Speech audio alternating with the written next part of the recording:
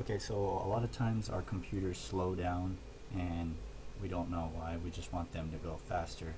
So I'm going to show you guys how to speed up your computer, your PC. So you're going to go to the Start menu, and in the search bar down there, you're going to click on that, and then you're going to type in msconfig. So it's msconfig, and then hit enter. You're going to go to Startup and see all those different programs that are checked. Those are all the ones that are going to be starting up when you start Windows or when you start your computer. So in order to speed up your computer, you're going to uncheck these one by one. All of them don't need to be checked, maybe just the antivirus ones.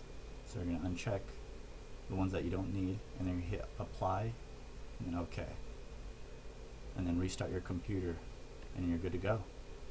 Thanks for watching, and subscribe to some videos or ask questions on the comments. Thanks.